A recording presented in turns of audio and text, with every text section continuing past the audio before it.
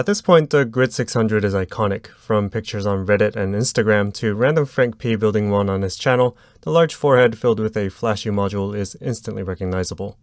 Its bold design has a great first impression, but what's it like to actually own? The design of the case is unique to say the least. It's got thick bezels throughout and the characteristic giant forehead for the modules. The front profile is an elongated pill shape, while the rear is a rounded rectangle. The side profile blends these two ends into each other, which means a weird-looking soft trapezoid. The front and rear edges have a shallow fillet, while the sides are rounded all the way through. This creates a big contrast, which I don't think really works. The bottom has a slightly raised portion, with slots for 4 large rubber feet, as well as 6 screws that hold the module in place. Even though the external USB port is through a fixed daughterboard, the cutout isn't 100% tight, and because Type-C ports need to be slightly recessed, you'll see a sliver of cable when plugged in. Even though the Grid600 is now mostly known paired with the Peaks or Flash module, I think the classic pen rail completes the Model F reproduction look the best. I only have the Peaks module and I think it looks pretty good head-on, but as soon as that rounded wedge side profile comes into view, it just turns kinda ugly. The 10 series G-Force aesthetic just doesn't go with the extra rounded sides. Model F keyboards have rounded front and rear faces. Curiously, the Grid600 rotates this 90 degrees to place the rounded edges on the sides, which really don't work for these relatively sharp corners. I think this board is one of those that look great at first sight, but looking at it for any longer reveals inconsistencies. The futuristic look of the Peaks and Flash modules clash too much with a weird bulbous case. I'd really only paired this with the classic or press modules for consistency. Even though this is just a tray mount case, there is a crazy amount of complexity.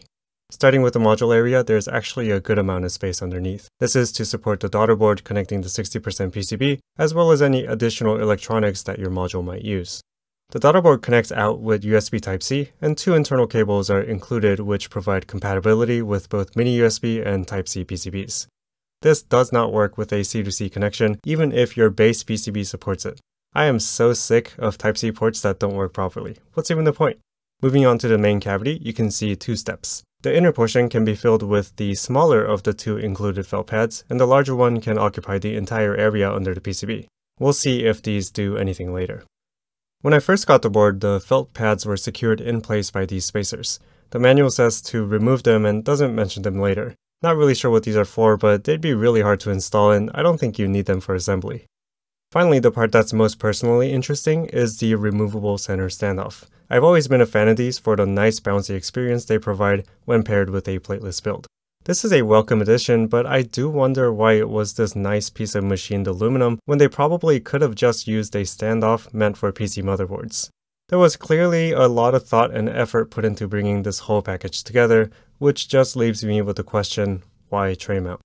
If you're going all this way to develop a module system complete with a daughterboard, why is there such a requirement to use a standard tray mount build? If this had come out a couple years before it did, it'd make more sense, but things like the Xeno and 268.2 happened around the same time.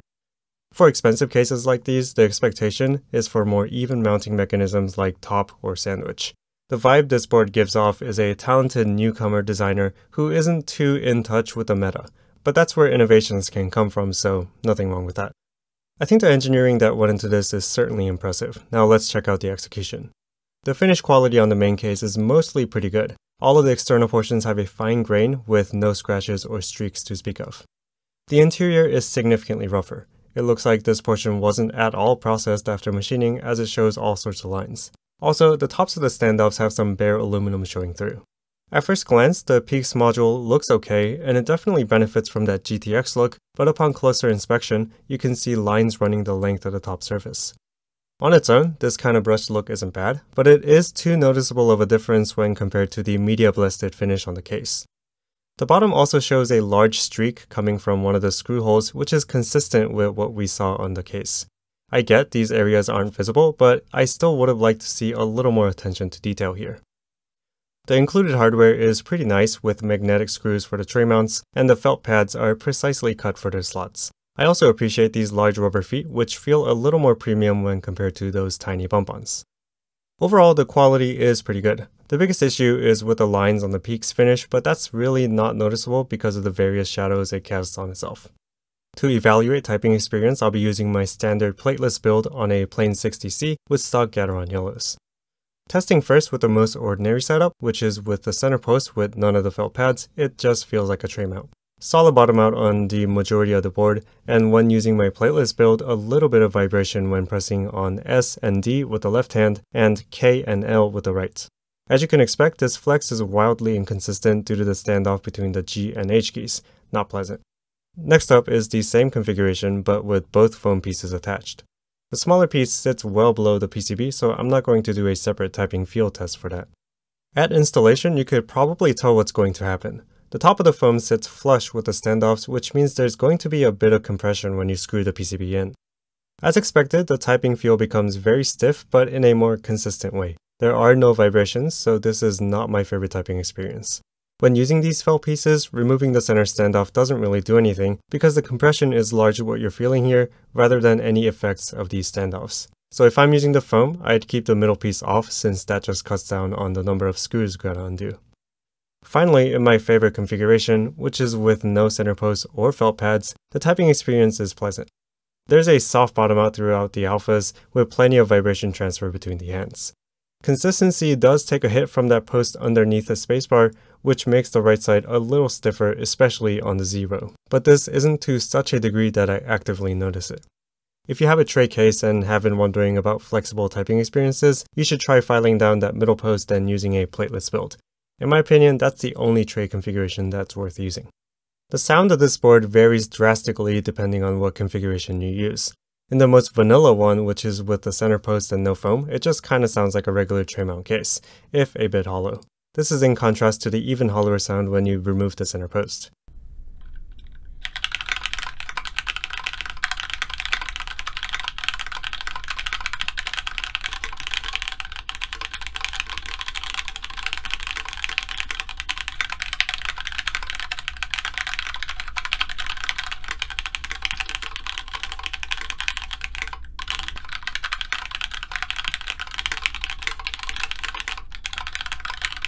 It seems to me that the center post adds a lot of case sound, whereas its absence means more PCB sound.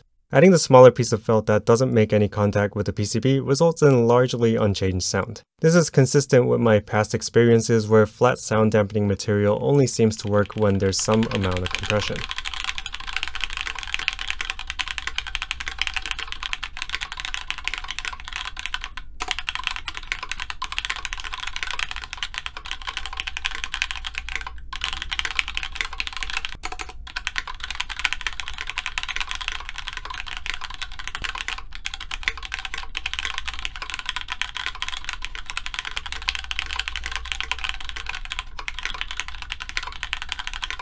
Adding the larger piece of felt gets us this compression. This makes the sound significantly deeper and probably more pleasing to most people.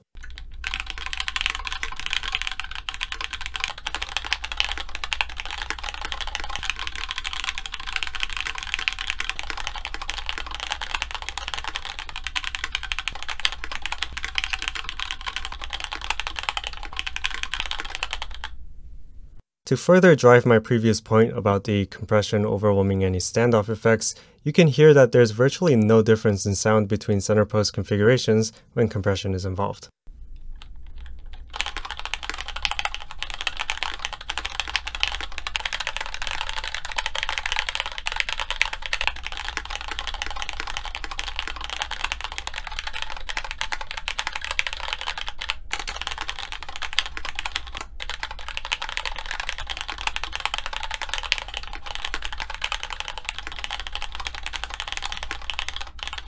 This kind of dampening changes the sound, but also the feel, so really I'd argue that this is an entirely different mounting mechanism. From these experiments, I'll be using it without the center post for that bouncy feel, and leave the small piece of foam in there, just in case the tiny effect it may or may not have is positive. The Grid600 is a cool concept that was executed adequately. As a buyer, you have a lot of options from choosing your mounting style, sound dampening, as well as these modules. I'm not a big fan of the design on the main case, but with most modules, your attention is going to be focused on the mountains, the lights, or the additional keys. The typing experience in my favorite configuration is really nice, but I know most people are going to use it with a plate, which mostly gets rid of any bounce.